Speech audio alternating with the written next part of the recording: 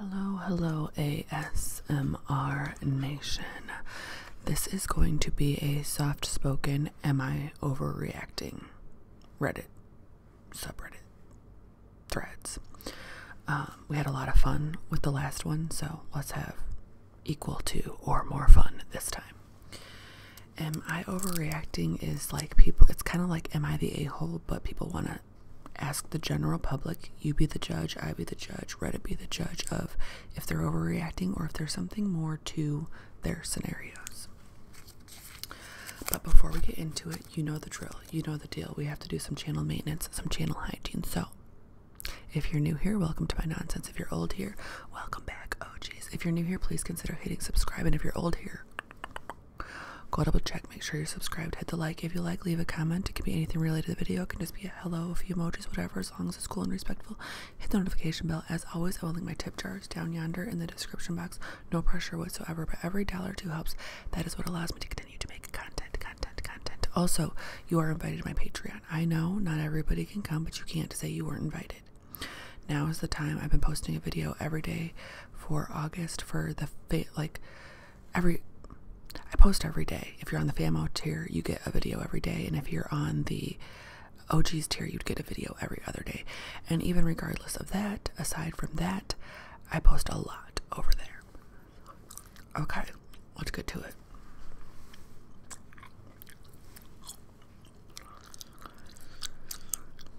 Am I overreacting for telling my husband he can't drive with our daughter anymore because of multiple road rage incidents? Going off the title, I'm going to say no. It's probably time to pull your daughter out of the car. But let's read it. My husband has a huge anger problem, but it intensifies when he is driving. The first time is when I found out I was pregnant in 2020. He got into it with another guy who was blocking us at a gas station. He didn't have the option to back out, but instead continued to yell and flip off the other guy. He ended up getting out of the car and punching the other guy's side mirror. He jumped back in, backed up, and drove off. He hit the other guy's mirror so hard his knuckles were bleeding. A couple days later, a cop showed up at our door, but he wasn't home at the time. Nothing came of it since it wasn't caught on camera at the gas station. Wow, lucky. Also, gas stations need to step up their cameras because that could have been anything could have happened.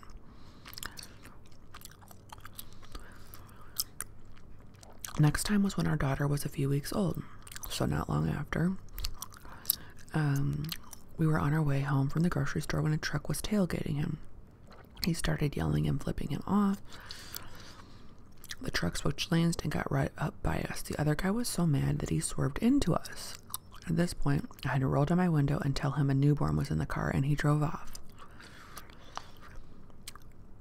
Not just a newborn, me, sir. I had nothing to do with this. You both.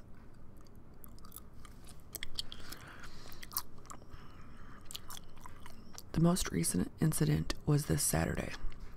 We were on the way to a party at a friend's house when a Jeep Wrangler cut us off. My husband started honking, and the other driver started brake checking us. So my husband rolled down his window and started yelling and flipping him off. We were all in the lane to get on a freeway entrance. The entrance starts 2 lanes but merges into one. My husband, instead of going to the access road to the right to avoid the guy, tried to go around him and to the left. This is when the Jeep swerved into us and blocked us up against the freeway median. He hit hard enough to push out our side mirror and leave black scratches on my husband's white car. The Jeep finally went ahead of us and both got on the freeway. My husband is yelling out of the window and telling the guy to pull over until we got a few exits down. As soon as we pulled over, he started yelling at me how I make him feel like the bad guy and never take his side. I still had to go to the party, but I left early. We're not going to a party. We're going to another kind of party called a divorce filing. Currently not talking and sleeping in separate bedrooms. I texted him the next morning that I'll be moving to a later shift at work, so I'm able to drop off and pick up my daughter at preschool. I also said I don't feel safe with him driving her anymore. He thinks that I blame him for everything. Everything. Blame me for everything. And told me to stop catastrophing everything. Everything. Everything. Okay, here's the thing. I am not an angel. I've had road rage before. I've given the middle finger a number of times. I've honked a number of times. And here's the other weird thing about road issues is somebody will cut you off or is about to hit you. You need to honk. Like, that's what the horn is for. It's an alarm system. And the person in the wrong often gets very angry.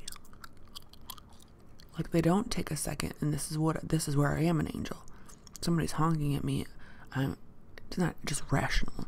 I'm going to take a second to be like, oh, it's me. I'm the problem. It's me. What did I just do? And occasionally I did something, very rarely. Especially as you get older and older and you're just a good driver because you spend a lot of time on the road. But occasionally I did something and I'm like, my bad. Okay. Versus illogical, irrational people get very mad when they've messed up. And it can cause escalation, etc. But this guy is yearning for escalation. Anger issues and road rage. This is an absolute dumpster fire. Why are you still with a man who is regularly and frequently putting your daughter's life in jeopardy? I was in your shoes. A man does that once, he will get a come to Jesus talk. He does it again and I am done. Why do you put your daughter at risk? What happens when a gangbanger follows him home? What happens if someone pulls a...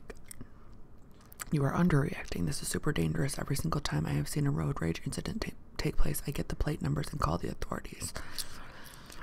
I've even been talking to 911 on my phone and recording the crazy with my husband's phone. Obviously, I am not the person driving. That would be reckless. People have died due to road rage. Wake up, protect your child. There's a whole TikTok rabbit hole of people that have lost loved ones to road rage. It's pretty terrifying, especially if you're in a state where baddie shit tends to happen. So even if road rage was okay 15 years ago, apparently nowadays awful stuff goes on just from little road tiffs. So I guess you just can't. Let alone this guy who's putting his wife's life in danger, his newborn's life in danger. Like, he sounds like a pretty awful partner to have.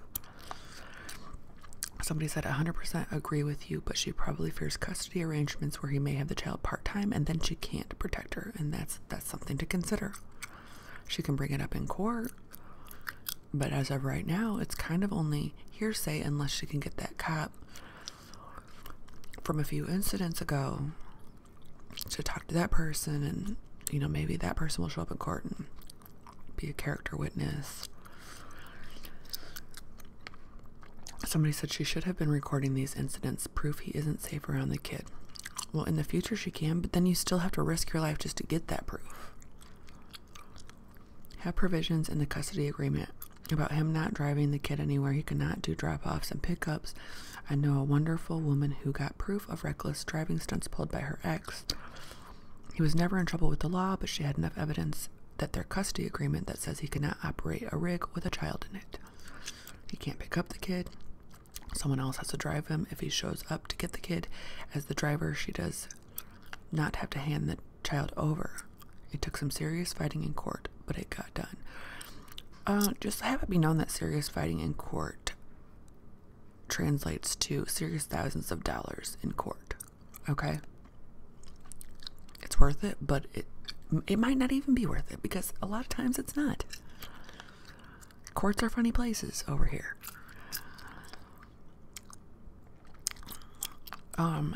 And just personal story time from this. I had a stepdad that was a road rager, and there was plenty of times he just left us kids in the car while he went off and handled business, and we just sat there like hoping he came back, which he always did. But one time he kind of didn't, because I know I was already out of the house by now, but he got in like a road rage incident in Illinois, and it was so bad that he left the state to avoid accountability for it. So I don't remember the details of it. Not a good guy. Okay. Am I overreacting? My boyfriend hasn't come home since Friday, and it's now Sunday. With an update.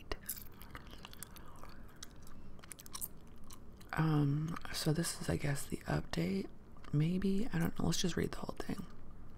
Update, we have found him. Dear Redditors, let me start off with thanking each and every one of you for your concern, kind words, and advice. I didn't expect this to get as big as it did, and I'm a long-time lurker on the sub on my main profile, and it's not often I see this kind of response. When I posted yesterday morning, I was beside myself with worry, and I had already taken quite a few steps to find him, which included calling friends and family. Many people told me I was overreacting. Yeah, often friends and family of a shit person will tell you that. So sometimes asking the general public is the better option. And told me he was probably just having fun. Yes, at my expense. He's free to text me and say, hey, I'm out just having fun. Don't expect me ever again. But it didn't sit right with me, so when coming to Reddit, I was just hoping a few people would tell me I hadn't lost my mind. So it looks like she had called a hotel looking for him, because it says, when I called the hotel, they initially informed me that they couldn't give any information about guests due to privacy law in my country. The police weren't of any help either, telling me that I should contact them again if he hadn't come home by Tuesday morning. I spoke to the management of the festival, so he was at a festival. I could confirm he scanned his ticket at the entrance on Friday. However, they work with wristbands, so there's no way to check if my boyfriend also came in Saturday or Sunday. With the hotel, the festival, and the police being quite dismissive, I turned to Reddit. I didn't include all these details in my original post since I didn't want the post to get too long. I figured I could just add information by responding to all of you, and that worked fine until I got 100 reactions, and then 1,000, and then 5,000. Which is crazy to me. Honestly, I can't thank you enough. Your responses really helped me through this and confirmed that the chance of something bad having happened was way bigger than him just having fun. Ooh. Maybe her darkest thoughts that he wasn't just having fun were real. After calling the hotel again and pleading with the manager of the hotel for quite a while, they were able to inform me that there hadn't been a reservation under his name. I sent his picture to the hotel, and they looked at the security footage around the time his phone showed up there. Though they couldn't inform us of the results, they did promise to keep footage on file in case the police would need it later on. I contacted the police again with this information, and while they were still hesitant to investigate further, they did get the hotel a call to request the footage of that Friday night. A little later, they called me back saying that my boyfriend hadn't been on any of the cameras all weekend, therefore they could rule out that he hadn't been there at all. Because this phone clearly showed location being there, and I had screenshots to prove it, the police realized that something indeed wasn't right and promised me they'd look into it straight away. Okay, so his phone was there, right? That's all we know, is that his phone was there. Me and one of our mutual friends decided to start driving towards the festival site, which was about a 4-hour drive. We knew we wouldn't be able to get in since we didn't have tickets. And even if we did, there'd be no way to find him in a crowd of over 65,000 people. But at least we'd be close by. If we received any news, we could ask around if anyone had recognized his picture. Before we reached the site, I received another call from the police. My boyfriend had been hospitalized since Saturday morning and had been found in the ditches of the parking lot festival around 3 a.m. I wonder, did they call the hospitals? Always check hospitals. Check with the police. Check with, unfortunately, like morgues, hotels. She did that. Friends and family. Doesn't sound like he was being nefarious. It sounds like somebody really hurt him. Together with a few other people who had been at the festival, and all of them had been severely beaten and without any of their belongings. Oh, so this is actually going to be a good clue that whoever had the phone has more info. Because that phone was still pinging and somebody had taken it. The hospital found traces of the same drug in each of their systems, which leads the police to suspect that they had been preyed upon and drugged by groups of people in search of easy targets. People who were alone. Apparently, it usually takes 1 to 2 days to identify an unconscious person without any form of ID on them, which is why I didn't hear anything either. The police are investigating further and will let us know when they found out who's responsible. We already confirmed that we want to press charges. This is terrifying. Okay, my apologies. This guy is probably a good dude that was just trying to have a good Friday night at a festival. My boyfriend is okay now, and he's expected to make a smooth recovery. He broke his collarbone and his wrist. He's covered in bruises and cuts and has a light concussion. He came by very late Sunday night, unfortunately, or luckily. He doesn't have any memories of the incident. Yeah, I don't even know if that's a good thing or a bad thing, you know? You can't testify without a memory, but it might protect him from some continuing trauma. I'm feeling so relieved and happy that we found him and he's safe, yet so incredibly angry at the people who did this to him and the others that had been found. You always hear horror stories about things like this, but you never expect it can happen to you, and I'm sorry I didn't update earlier. As you might imagine, it wasn't the first thing on my mind the last 24 hours. Here's a good comment. So when initially contacting the police, they didn't immediately think of this group of unidentified unconscious drugged individuals whom they found. They just said call back Tuesday. And I get that they're saying there's a 4-hour drive, right? They're saying it's a 4-hour drive to this festival. But I still think that the call warrants maybe just a quick look up on the computer to see if there was an incident at the festival, maybe. I believe the police might be in different areas, as she previously said she had to take a train a bit away from home, so maybe communication between departments was not great. Somebody said the first posts were believable, but this one is ringing BS alarms. So many of these start with a solid premise and then go off the rails when the writer can't resist an exaggerated theatrical ending. So somebody's saying she's making this all up. One person drugged, beaten, and robbed, believable enough. A bunch of people drugged, beaten, and robbed, also plausible. A bunch of people attacked and robbed, I could buy that too. A mass drugging, planning, prep, organization, and a mass assault. Serious enough to leave broken bones. Plus one other thing being serious enough to leave the victims unconscious. Pick a lane. This is the sort of thing that would be in the news if true. 2 days tops, and if there isn't a storyline, 100% fake. So maybe who knows? You never know. It's Reddit, you know? I don't know.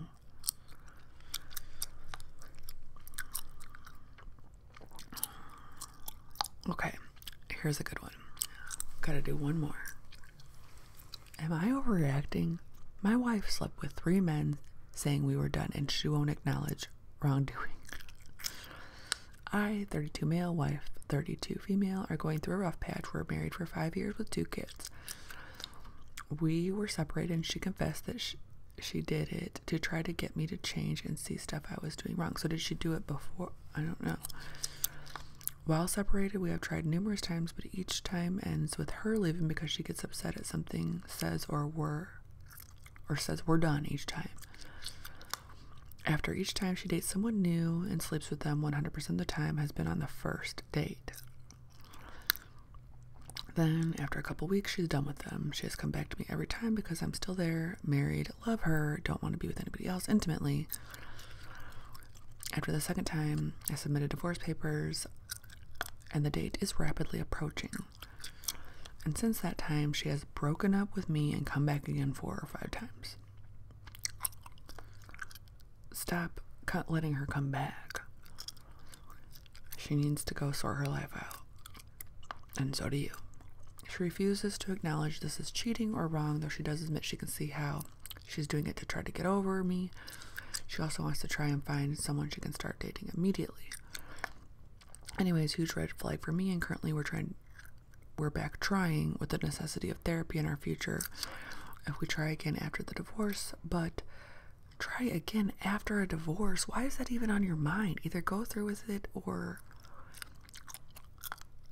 get therapy now.